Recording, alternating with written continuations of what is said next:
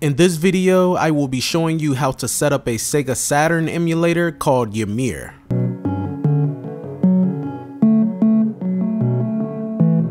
Okay, let's head on over to the official GitHub page, which I will leave in a pinned comment. The latest version of this emulator as the recording of this video is 0.2.0. Once you are here, you're going to want to scroll all the way to the bottom of the page.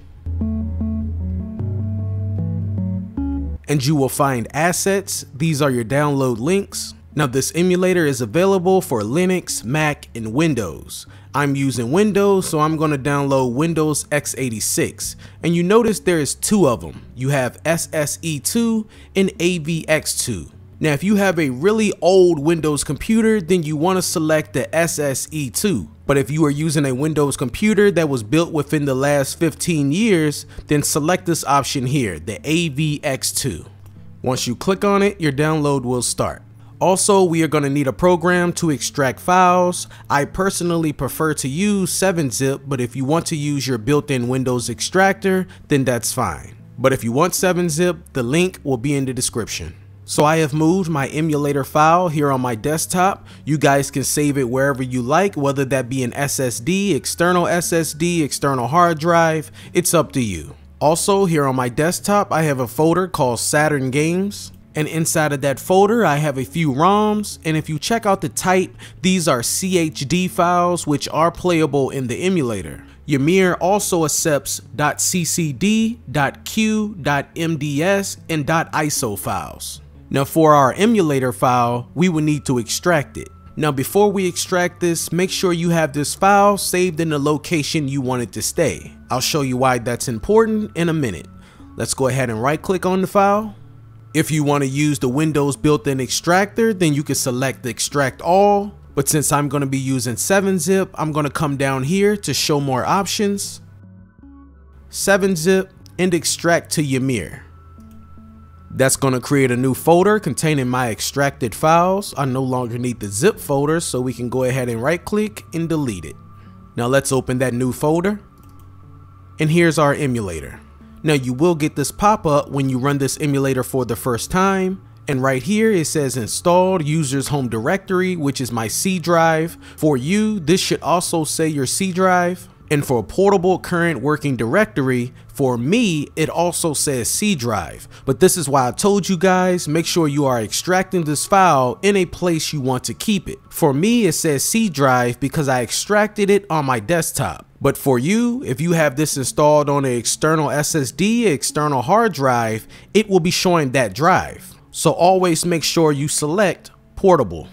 Now when you first open the emulator, you will get this welcome to Ymir pop-up. And the first thing you will notice is that it says Ymir requires a valid BIOS ROM to work. Now, just like ROMs, I cannot tell you where to find a working BIOS here on YouTube, but trust me, they are not hard to find. Just do a Google search, Saturn ROMs, Saturn BIOS, and you will be able to find all the files you need. If you are still having trouble, then check out my Patreon page, link in the description, and I will have some videos there that can help you out.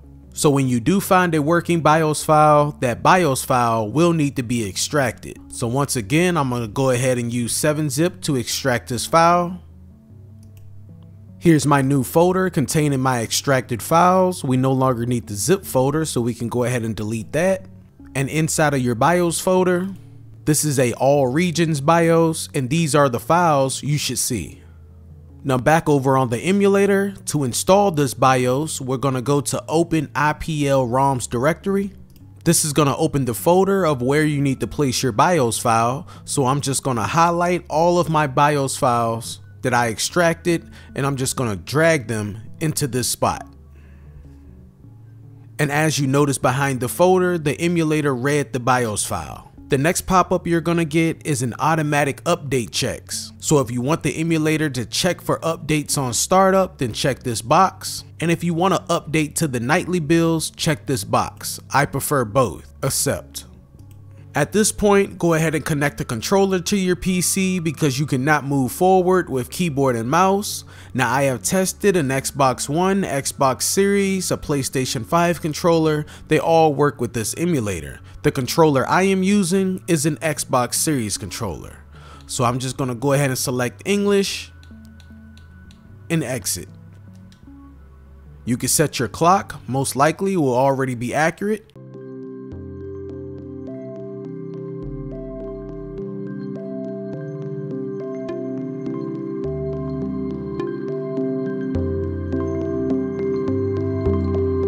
Now at this point, we could simply go ahead and load up a game. We don't have to map out our controller, the emulator has already mapped that out for you. We don't have to change anything in the settings because this emulator is super easy to run.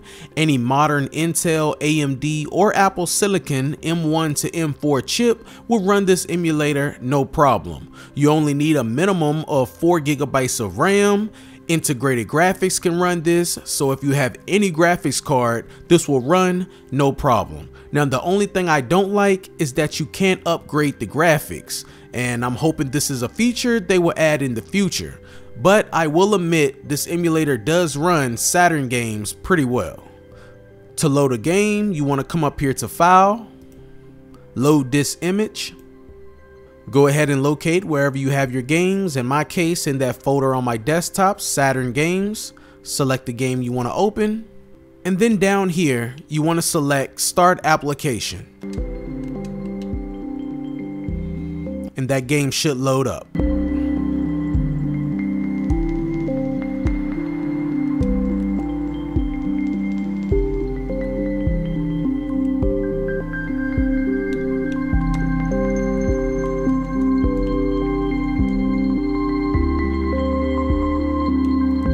Now, if you want to go full screen, then you want to come up here to Settings, go down to Video, and select Full Screen.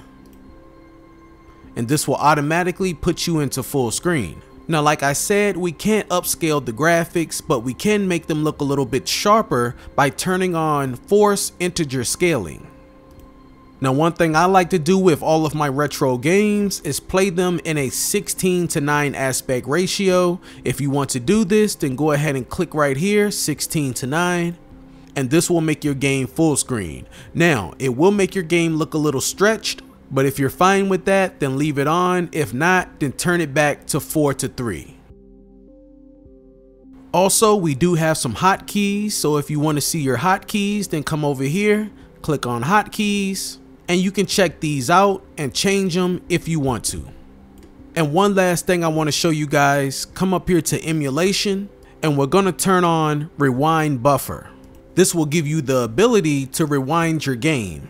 Now go ahead and press the F8 key, and you should see at the top left of your screen, Rewind Buffer enabled.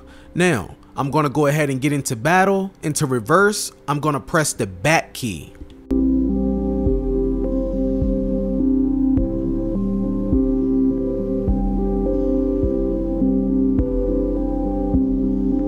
Now when I press back, you'll see the bar at the bottom of the screen moving as well, and you'll see everything in reverse. And when I want to get back in the game, I just let go of it. Thank you guys for watching. I hope the video was helpful. If it was, make sure to leave a like. And if you need any additional help with anything, then check out my Patreon page. I have some videos there that can help you out.